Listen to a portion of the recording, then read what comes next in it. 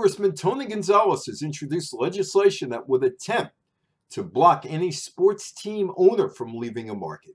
Gonzalez, a Republican from the San Antonio, Texas area, is concerned that the ownership group of the National Basketball Association's San Antonio Spurs is thinking about bolting the city and moving its base of operations to Austin, Texas.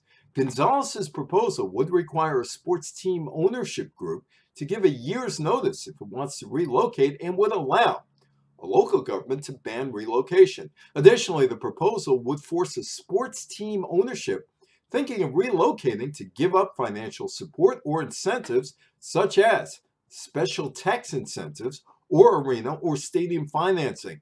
A local government could also sue a sports team ownership group for damages. Gonzalez is concerned that Spurs minority owner Michael Dell, an Austin resident who owns a global computer manufacturing company, might over the course of time convince his fellow Spurs partners to leave San Antonio and set up shop in Austin.